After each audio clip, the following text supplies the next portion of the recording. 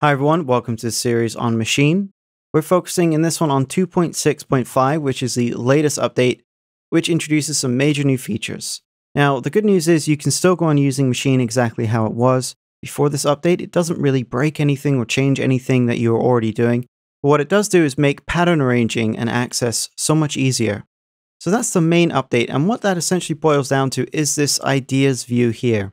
So if we click on this button here, it goes back to arrangement. This is basically what you're used to using already.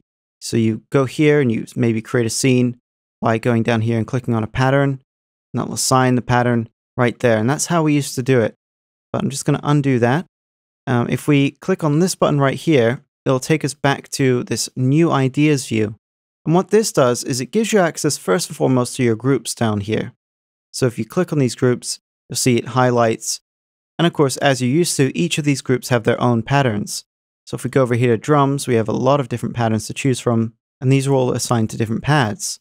Now, the difference here is, as you can see, these patterns are now all laid out for you. When you click on the group, you can actually go and access all these different patterns individually, and you can work on them, make some edits, some changes right away, and they're all laid out here visually for you. You can also double click here to create a new pattern, right click to delete. You can alt click and drag, so you can actually create a copy of the pattern, and you can even just drag it over to another group. So you can take that existing pattern and apply it to some other sound.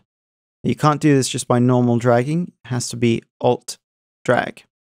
Okay, so I'm going to delete this by just pressing delete on the keyboard. And I'm going to show you the other major thing about this update. I can just unhighlight all of these. So the other major addition are these scene tabs up here. So if you're used to, say, Ableton Live or Machine Jam, this is something you're already going to be familiar with. Scenes basically allow you to say, well, I want this pattern from group 1, this pattern from group 2, and this pattern from group 3, and so on for each scene.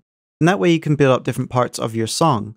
Now the great thing about this is you can create all these different variations, these different scenes with different patterns playing, and just switch between them on the fly just to get a feel for what works best.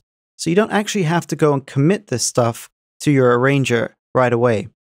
So we're here with scene 1, and the way you create a scene is just by hitting plus.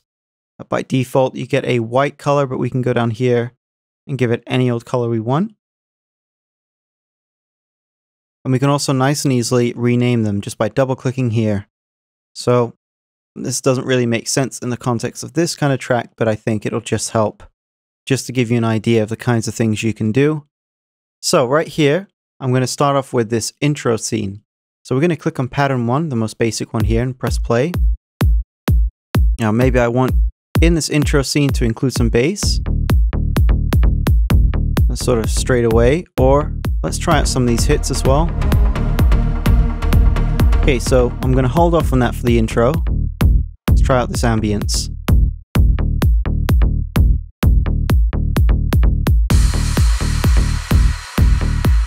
And this is basically how you build the different scenes, just by experimenting and choosing which actual patterns you want to play in this particular scene.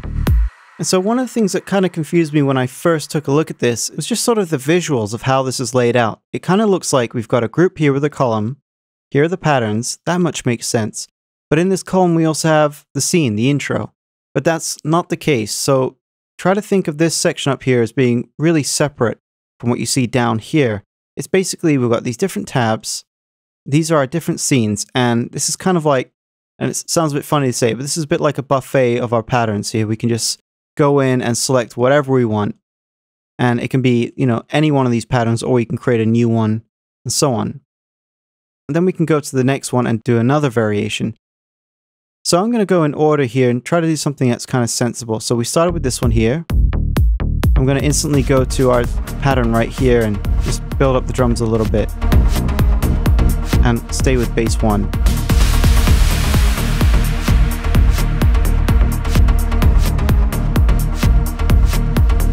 And then over here I'm going to do the same. Just build the drums a little bit. Then over here we're going to do, say, a drop, or a break rather. And we'll have the synth sound here. But no drums.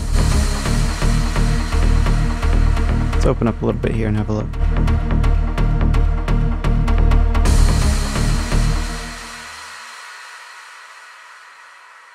Break extended.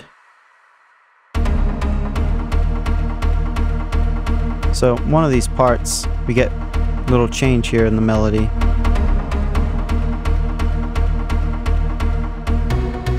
Right here. So what's going on with our basses here? Let's have a look. Okay, so we want pattern 3. So we'll add that in the next one. Now, you can see here if we just right click, we can actually duplicate this. That saves me a little bit of time. Because I basically want the same thing as this, but I want to add this bass right here.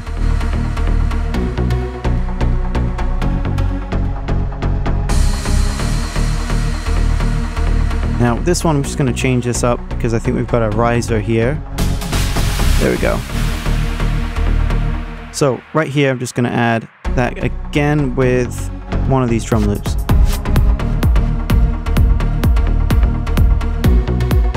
Again we're going to duplicate.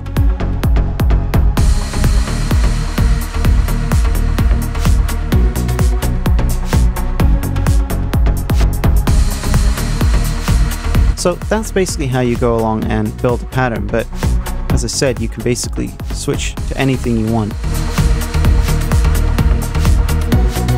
Now when you have a lot more groups and a lot more stuff going on, it becomes even more important to have this flexibility before you actually go and commit to creating your arrangement. But once you're happy with this sort of layout, you can actually just go in here and right click and click on append to arrangement right here. And if you go back to the arrangement view, you'll see it laid out just like that. So again, we'll go to verse, append to arrangement, and we'll just do this with a few more of these just to flesh it out. And you can see they've been added to the arrangement. So this is a great way of fixing down your ideas once you've experimented in the ideas view. So we're going to wrap this up here, take a break, and I'll have more to show you in the next video. Thanks for watching, and I'll see you then.